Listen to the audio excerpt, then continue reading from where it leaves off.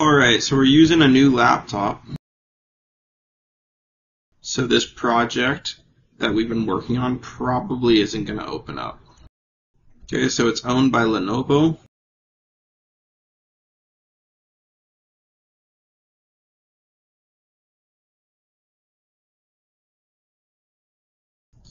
Yeah, this PRP file.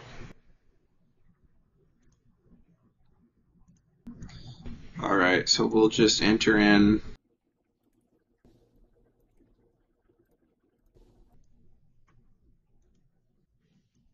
okay, so then let's open this project again, see what happens. Okay, there we go. I did want to let you guys know that I started a website. It's ghidrato.com. I'll link it in the description of this video. I am posting courses there. The courses are going to be more reverse engineering of automotive ECUs, and they're hyper detailed and they're step-by-step.